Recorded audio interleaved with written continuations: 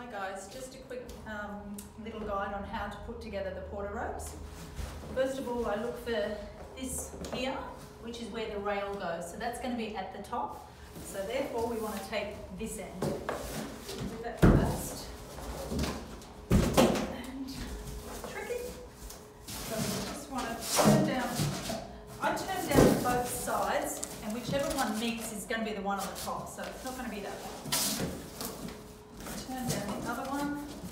And this goes the same for the smaller boxes. Where there's a gap, that's the one that gets folded first. The other two that meet are the ones that get folded second and they get taped. So, again, just 2 pieces of tape. Sometimes with these bigger ones, I might sometimes do 3 pieces of tape, especially depending on what sort of tape it is. Sometimes if the customer's giving you tape, it's not quite as good quality as ours, or if the tape you've been using is a little bit flimsy, just use 3. Flip it over,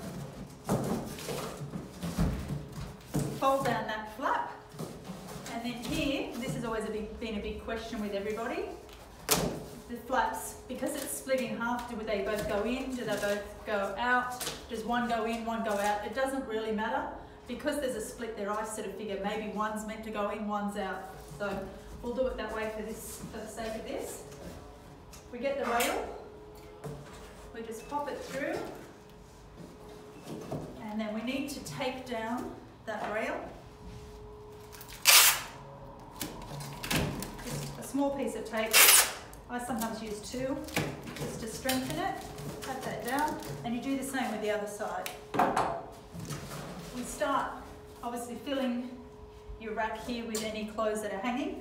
Probably before I start, I check and see if there's shoes, linen, blankets, things like umbrellas. They're ones that won't fit in the smaller boxes or the large tea chests, but they will often fit, like golf umbrellas, they will often fit in the backs of these, which is great.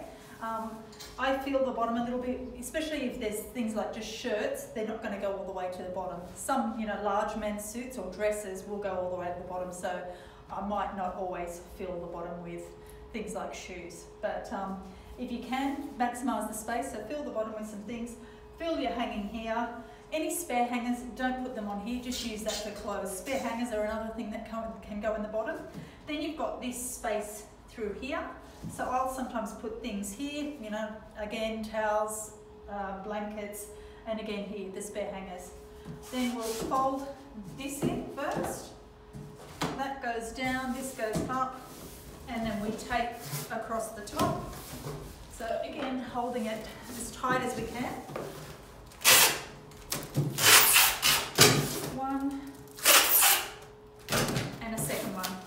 And again, writing the name, the room, and the clothes. Sometimes if you don't know the person's name, like their Christian name, and they're not there, or you don't have your sheet on you, sometimes I'll just put clothes for Mrs., clothes for Mr. And that's ready to go.